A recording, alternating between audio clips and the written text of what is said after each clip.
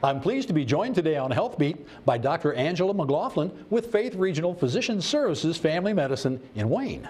And we're talking about asymptomatic hypertension.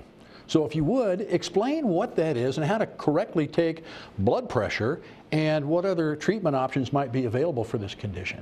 All right, as the name implies, asymptomatic meaning there are no symptoms for this particular disease. It's something that you may not notice, 5, 10 years down the road, but about 15, it can start affecting the smaller blood vessels. So blood vessels in the eyes, in the lungs, in the kidneys, and then there are repercussions from that. So catching it early and treating it, even though you don't have symptoms right away, is very important.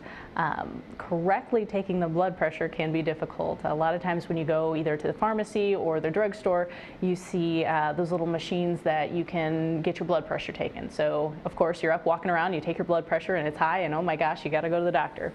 The correct way to take a blood pressure would be to sit down for about 5 minutes and then get your blood pressure taken.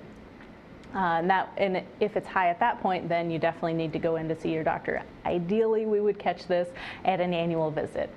There are a lot of different treatment options. Top of the list, of course, is going to be lifestyle. Diet, exercise, you can't get away from the doctor without having them tell you that. But sometimes we may also recommend some medical intervention, like taking some pills, even for a short period of time while you're working on those lifestyle modifications. And then if after a while we find that your blood pressure just isn't being controlled, then we have some other options that we need to think about, things like imaging or other blood tests that we may need to do. Well, thank you very much. That's great information. We appreciate you sharing it with us. All right, thank you. That's Health Beat, brought to you by Faith Regional Physician Services.